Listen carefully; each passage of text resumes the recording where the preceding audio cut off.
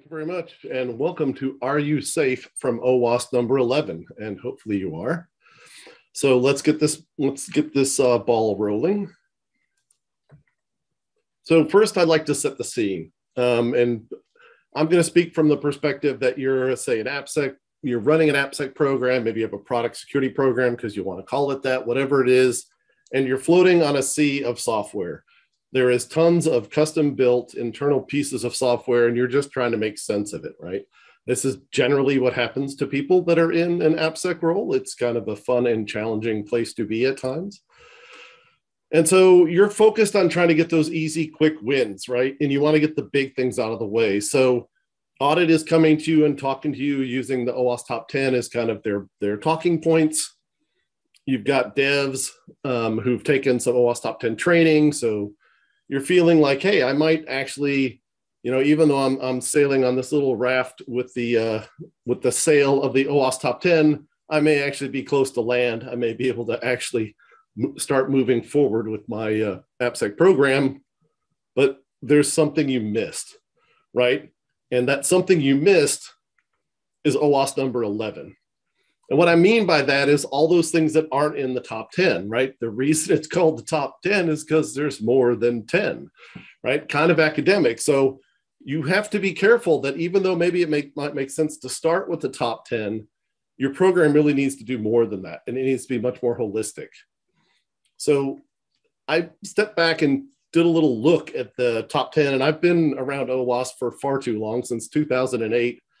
And I've seen many different versions of it over time, and it's evolved obviously and changed over time. And one of the original things with the very first top 10, it was focused on the top 10 vulnerabilities. Later on, they made a change to focus on risks, which I think was a fantastic change.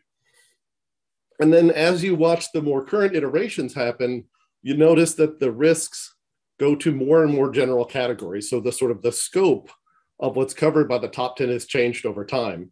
And I think that's a very fantastic thing. And it kind of argues to my point that the OWASP top 10 is just the starting place. And even though they've increased the scope over time, it hasn't quite covered all of the possibilities, right? And if you look at this graphic I borrowed from the OWASP website, you'll see those ones in orange are ones that got combined or renamed into larger, broader categories. And then the ones in yellow are ones that were combined with existing or other categories. So you have ones that sort of got compressed into more broad categories and other ones that became different categories. And so the net of this is we have an increasingly broad OWASP top 10 happening, which is fantastic. But even with that top 10, you could still be missing something. And right straight off from the website, this is a pull quote I pulled directly off the OWASP website, globally recognized by developers as the first step towards more secure coding, right? Underline was added by me, but I think a lot of people think it's the ceiling, not the floor. And really, top 10 is the floor. And I was on the website, I was curious, so I poked around in the list of projects, and I found 12 additional variations on the OWASP top 10 theme. The mobile top 10, the API security top 10, those are actually fairly popular. The rest of these, less so. But we could actually have, I realized, a top 10 list of top 10 lists, right? Because we have 13. Like, we could do this. The math works, right? Now, obviously, that's not my intention. But if you look at this, this tells you that humans have this penchant for wanting to look at the top 10 things. I don't know why that's such a thing, but it's just part of our human nature. And you need to fight that part of your human nature and look beyond the top 10. Because sometimes it's the simple things that bite you. So I'm going to tell a little story. I've done a bunch of pen testing in my life. In this one particular case, I was pen testing at a large US insurance company, and I'm testing a web app of theirs. And I'm poking around, and I find the ability to sort and search through some records. And I'm in the States, so I'm going to look for Smith because that's a common name. So search for last name Smith. I get 6,800 some odd results back. Okay, great. It's got pagination, right? 25, 50, 100 per page. I change it from 25 to 50 per page. I see in my proxy, Zap, of course, I see in Zap that, hey, that 50 is actually being sent as a parameter. That's awfully curious. I wonder what happens if I change that 50 to 68 and 100 and change, right? So I do. And what happens is 12 very sweaty minutes of sitting on site at the client, realizing you may have just DOSed their app. Now, luckily, after 12 minutes, I finally got a page back, and I did poke a coworker that was also with me on site, said, hey, go to this URL, make sure it comes up. And he's like, well, it's taken forever, but it's coming up. I'm like, okay. Whew. So this was almost a one request DOS simply by changing an int to a larger number, right? Failure to validate that data. But this is a simple thing. This isn't any kind of crazy elite attack, right? So you may have done the top 10 and your developers understand those 10 high category risks, but they may not get you all the way there. So I'm going to talk about a couple of holistic approaches at OWASP, and these are OWASP projects that I think are really worth your time to look at to understand and get a much broader look at the security landscape. So first off, the project is OWASP ASVS, or the Application Security Verification Standard. We know why we call it ASVS, because it's a lot less to say. What does this do? What does this provide? What does this do for you? Well, it gives you a level of rigor in the controls for your application. In other words, if I'm testing, I want to validate that I have the highest level of rigor of controls, I can use ASVS to get that list of the highest level. And there's 3 levels. There's a level 0 as well, which is kind of nothing at all, to 1, 2, and 3. So you can kind of adjust your needs based on that level of rigor, the 1, 2, 3. And then also you can use the same document to provide a list of security requirements for a developer, right? If you're in a middling risk app, maybe you're going to do a level 2 ASVS, either entirely or in a particular category. That listing becomes your list of security requirements for the developer. So why would you want to use this? Well, it's a great metric and a yardstick to measure how rugged and how thorough your security controls are currently, if nothing else. Right? You can certainly say, let me look at my app and do I have all these things? You can also use it to test your app to a standard, which is fantastic. You can use it as a guideline to developers who say, okay, you say I'm a high risk app. What does that mean? What do I need to do? Well, do all the level 3 things in ASVS and we're golden, right? So you can actually have a method to talk to the development teams about what they need to do from a security control perspective, as well as if you're contracting third-party testers, ask them, hey, I need you to go out and test this and make sure all the controls listed in, say, level 2 of the ASVS are present and working correctly in my application, right? Now you have a very good rugged test that documents all of the things it does and make sure it meets the standards you need to meet for whatever your security profile is for that particular app. The next one is OWASP SAM, or the Software Assurance Maturity Model. SAM is there to really measure, give you a way to measure and improve over time a security program, right? This is a comprehensive method to measure and then up your game on your security program over time. And it's nice because it's flexible. It's not terribly prescriptive. It's more flexible and allows you to fit your business. Now, why would I want to use that? Well, if nothing else, like I said, it's vendor neutral and it's flexible. So it's a great way to get a gauge on how mature your AppSec or product security program is, which is very useful.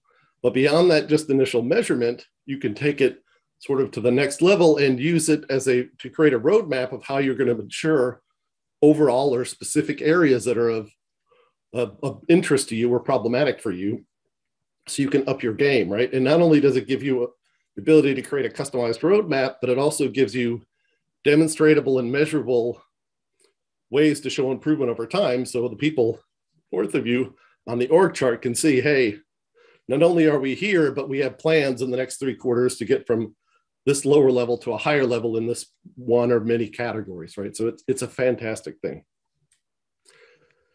And then solving the problem. These are probably my 2 favorite highly pragmatic OWASP projects, although I have lots of OWASP projects I like, but the OWASP Proactive Controls and the OWASP Cheat Sheet series.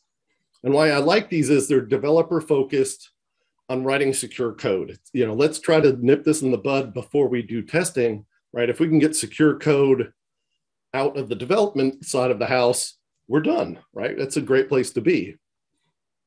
So why would you want to use this? Well, for the proactive controls, it lists the fundamental parts that are needed for any kind of secure application program. So if you're writing any kind of application worth its salt, these are fundamental things that that application should contain. Now, you may need to do more, but this is the baseline. So it's really fantastic for that. And then cheat sheets provide very specific and targeted information about a wide range of security issues, such as you have a developer, you've had a pen test, there's cross-site scripting in their application. They say, how do I fix this cross-site scripting? Of the cross-site scripting cheat sheet, right? Go to that, it'll explain why it's a problem and how to fix it in a very developer-focused sort of one-pager cheat sheet.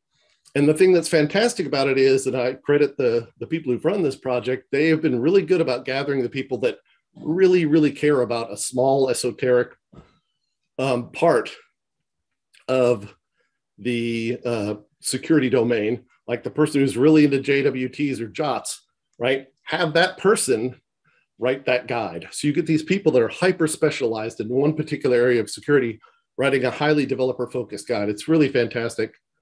Can't say more about good things about that. So let's switch gears really quick. And I work for a company that does API security. So I'm going to dig into the top 10 API security risks a bit.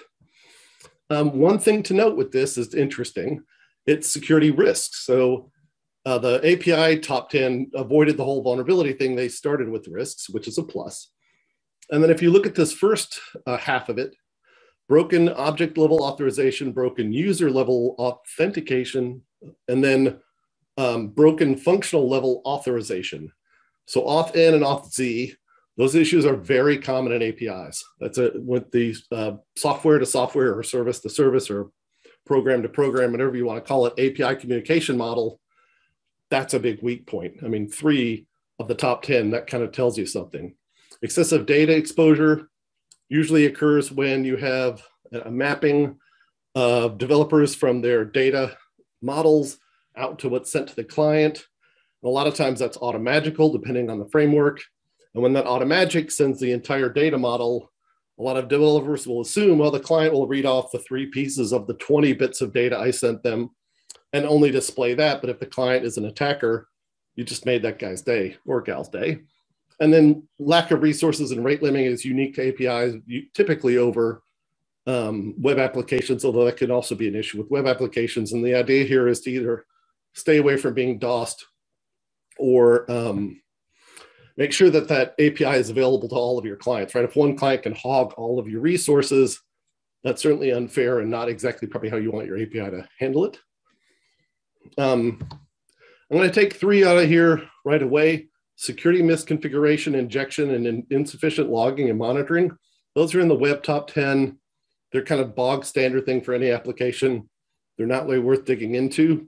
Mass assignment is another issue of that automagical conversion of data coming in down to the data models of the software. If you are only asking for a few pieces of data and I send additional extra data and you don't validate that extra data is A, there and shouldn't be, or B, is there and I ignore it, a lot of frameworks will automatically just submit all of that back down to your data model and it'll be persisted. That's mass assignment.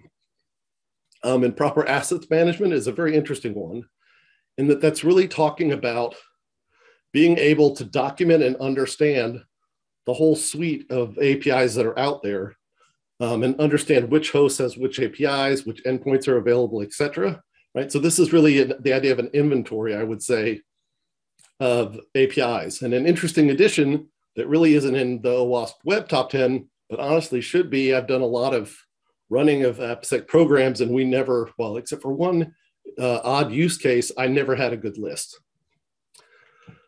So how are we going to jump the API security shark, right?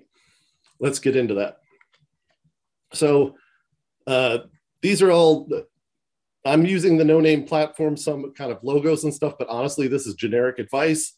I happen to work at Noname, so guess what? I happen to have those graphics handy. So that's what I'm going to show you. But honestly, this is more general advice. I would break it into three major areas. One, what I call API security posture, which is getting an inventory and understanding the data that goes through all of your APIs, all being kind of a critical thing. Generally speaking, this is done by watching the traffic that goes between the clients and the APIs. And in watching that traffic, you get the ability to find misconfigurations and what I would call passive scanning. And those configurations or misconfigurations or vulnerabilities could exist in the source code, in how the network is configured, like an API that should be private is exposed publicly, or in policy. The second sort of pillar is detection and response. So I've got a list of APIs, I understand what data they have. Now I can start looking at how they're being used and understand, well, model, honestly, what normal is so I can understand what abnormal is, right? Kind of obvious sort of thing you need to do. And then once you have that understanding of normal, and once you understand where there's aberrant API interactions, you can respond to that, right? You can do some sort of remediation to fix that issue. And then testing, obviously the final pillar. And if you're doing this right, you're doing this as far left as possible, where you can ideally hook this into your CI/CD and have that testing happen early in a pre-production instance of your API before that API rolls into prod.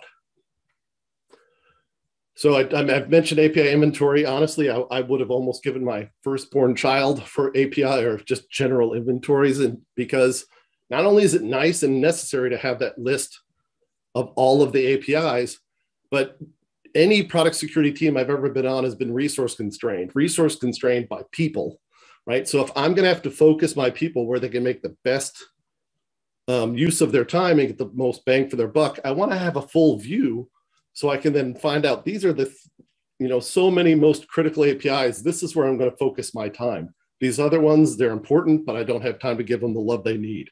You can't really do that without an API. And then understanding the data, right, that's coming through your API is also very important.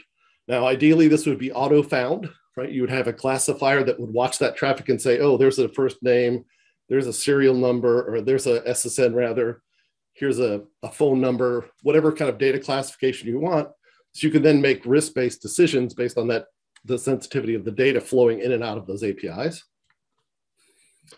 And then detect and respond. So you've got the API inventory, you've got an idea of what's going through those APIs in terms of data, and I know what their usage patterns because I've done some modeling. The easiest way to do it, obviously, is to do some kind of computer modeling of normal. And then once I have that aberration, that abnormal event, what do I do? Well, there's sort of three major things you can do here. You can do a manual response, which is basically, in whatever your console is, show a vulnerability and alert whoever happens to be logged in. Okay, that's not bad. It's not particularly fast.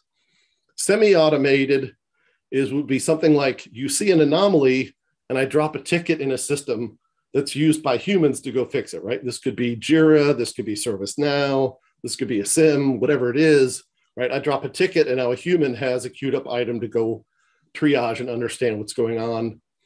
Or on the far end of the spectrum, this could be fully automated, right? I could see something outside of the thresholds or the policy or what have you and take a concrete action. I could block that IP. I could de-auth that user. This would usually be with integrations on existing hardware like an API gateway. But the idea is you have sort of three choices when you respond. And then passive and active scanning. So I already talked about passive scanning. That's watching the network traffic and seeing what's going on. And based on what you see, you can make some very safe assumptions about vulnerabilities that may exist. But the flip side of that is active testing. And the ideal case is having the ability to take APIs, connect them by product, right? Or by product or whatever makes sense for your business. Like this is the API that does this unique function for our business. And then test it in a pre-prod instance, ideally with CI/CD, like I said earlier, so that you can get an idea before that thing is exposed to the world or whoever is your client, that it's going out and it's rugged and it's correct. You get reporting and the whole nine. You should anyway with any reasonably good tool. I mean, one interesting thing about APIs is there's a differentiation between like what a web app considers a thing and what an API considers a thing, or I think this distinction needs to happen. So if you take a host plus a path plus a method for an API, that's really what the API is, because example.com/API/users get is very different than example.com API/users post, right? I'm either pulling out user information or I'm adding users to a system. And the security around those two things are very different. And finally, when you start the security journey, obviously when you initiate, you'll start with an inventory. You start to get a handle on the policies around the data that you have and understand what should and shouldn't be there. When you begin to operationalize, you'll do run books and stuff so that if I do see sensitive data in a particular API, I'm going to fire off this ticket to this group, right? You can organize all that. And you'll scale. A lot of times these are done as maybe one of your data centers or one of your cloud providers. Well, let's go ahead and do it across the rest of our cloud providers and then optimize with continual testing. And one interesting thing about APIs is there's a whole bunch of stakeholders at plays here, right? You may have to deal with the product or the API owners, the developers who wrote that API, the network and infrastructure people who make it available to whoever's consuming it. If you have an API gateway, you probably have an API gateway administrator. Obviously, AppSec's going to be involved, and security operations for things like incidents. So thank you. Man, that was rocket fast. If you have any questions, come see us at the booth. nonamesecurity.com is our website, and we're giving away a free t-shirt if you sat through me blathering for 20 some odd minutes at noname.com/t-shirt. So grab a t-shirt if you like, and I will happily answer any questions that have come in.